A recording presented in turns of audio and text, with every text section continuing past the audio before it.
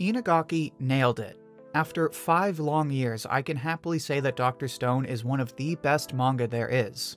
Sure, these last few chapters had their issues, but considering the insane expectations we had, I have to say this was a pretty solid ending. Which is saying a lot when Promised Neverland, AOT, and even Game of Thrones can't even do that right. This chapter had just about everything I was hoping for, and introduced a new invention that perfectly ties into what made Dr. Stone so special from the very beginning. But before I say more on that, I just want to remind you that with the upcoming Ryusui special and Season 3 of the anime, there's plenty more Dr. Stone content to look forward to. So make sure to subscribe to the channel so you can follow along with weekly discussions on all of that and more. With that out of the way, let's get right into the chapter. So the chapter starts off with our crew returning to Earth. And before I say anything else, let me just say, Boichi, God bless you for these gorgeous color pages.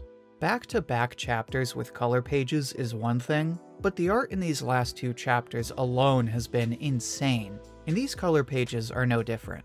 Now, one thing I want to point out is that this whole ceremony seems like it's taking place in the Kingdom of Science. More specifically, the area that used to be Tsukasa's empire. I think it's awesome that it sort of ends where everything started. And on top of that, I was kind of worried about what was going to happen to Ishigami Village once they hit the modern era, but it's good to see that Ishigami Village clearly isn't going anywhere anytime soon.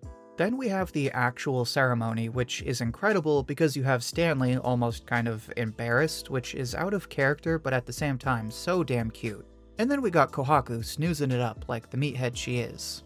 We also have this panel of the medal, which is just so cool because it shows you that this is special. Like, they're fully recognizing Senku's efforts and acknowledging everything that he did to get to this moment. Then we have the next 2 pages, where we get these wholesome high fives, and one panel where I actually need your help. See this panel here with Kirasame and Luna?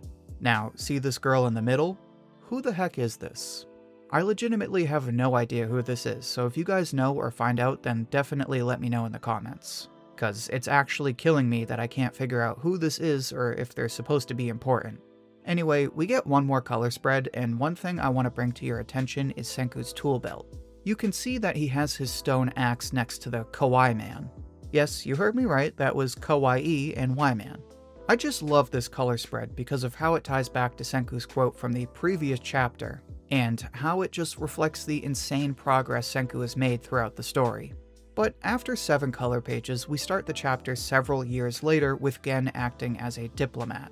Now, as you can see, the first base has a KOS flag and an American flag, while the second base has a KOS flag and a Japanese flag. And after this we learn that Gen was actually away from Japan. So the implication from these panels is that the Kingdom of Science has its own sort of embassies, and the world governments recognize that it has its own sovereignty. Very cool detail, cause again, I wasn't sure what was going to happen to the village. Now, of course, the next thing we see is one of the most heavily anticipated moments in all of Dr. Stone. Going back all the way to the very first chapter, it's the wedding of Taiju and Yuzuriha. This was definitely one of the best moments in the chapter, because Inagaki knew what we wanted to see and gave us exactly what we asked for. Yuzuriha's parents are there, everyone partied for like 2 days, and it looks like mostly everyone was able to make it. But then we get a proposal. Sort of. I actually called this on Twitter when it got leaked, but I'm glad to see that our boy Chrome is just as childish as ever. Now at this point I have to point out the fake out girl Senku, because how could I not?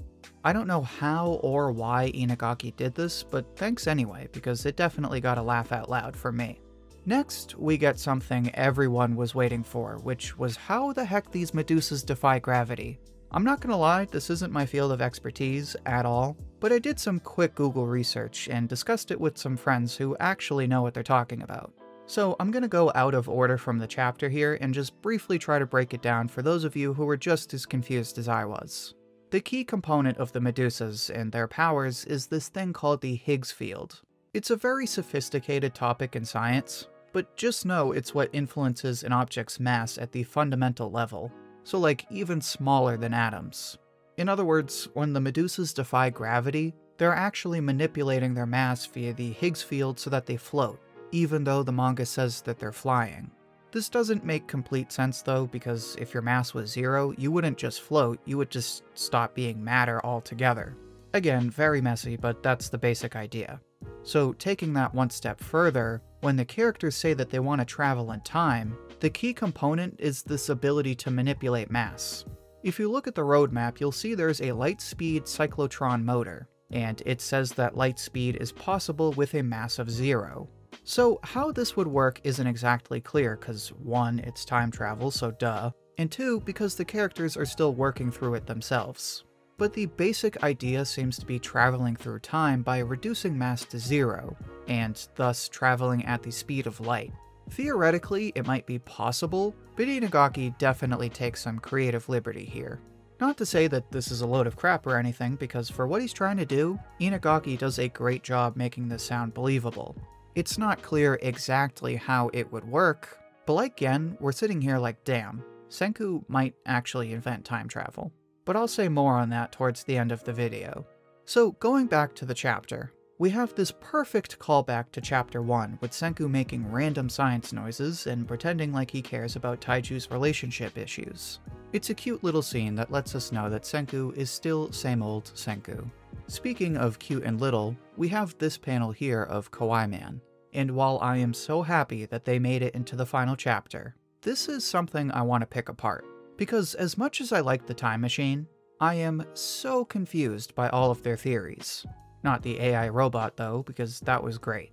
Speaking of which, let me just say, as Dr. Stone Reboot's biggest fanboy, thank you Inagaki for giving us this crumb of a Rei moment in the canon story. But anyway, here's why I'm confused. So, Kawaii Man says they could go back in time to prevent the destruction of other Medusas. That part I'm like, alright, I'm with you, I follow. But then there's this idea to shoot the Petra beam in the past and save everyone before they met their fates. And I'm just sitting here reading this part like, what?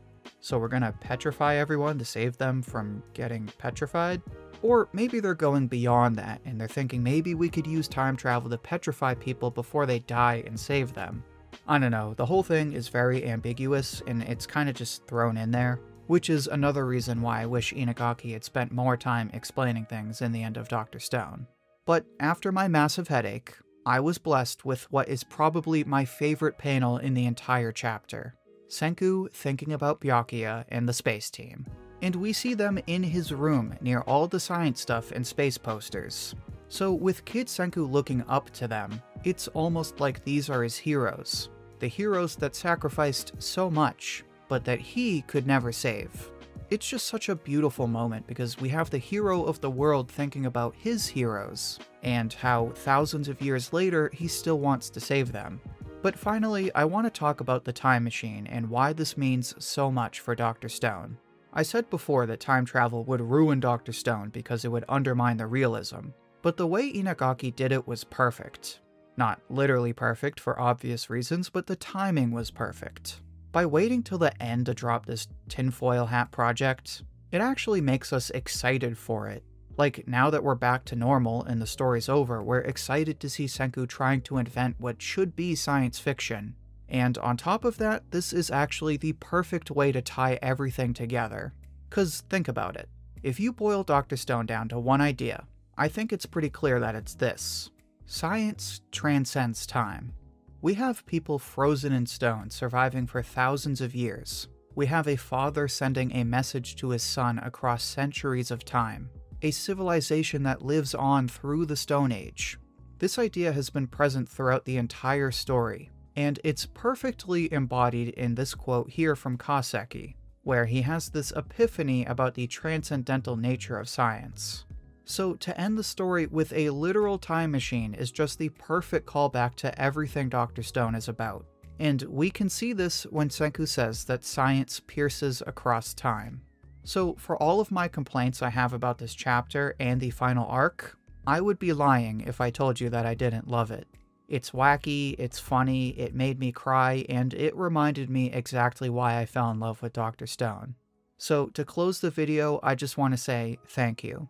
Thank you Inagaki for giving me these characters that I've grown to love. Thank you Boichi for drawing this world that feels like home. Thank you Saxii, my editor, for helping me drop this special chapter review. And thank you to everyone who has followed me through each week of Dr. Stone. This is far from the last time we'll be discussing Dr. Stone, but I just want to say that this manga means even more to me because of all of you who talked with me about the story and shared your love of Dr. Stone with me. So to close out the video, thank you for everything, and I hope to hear from you soon.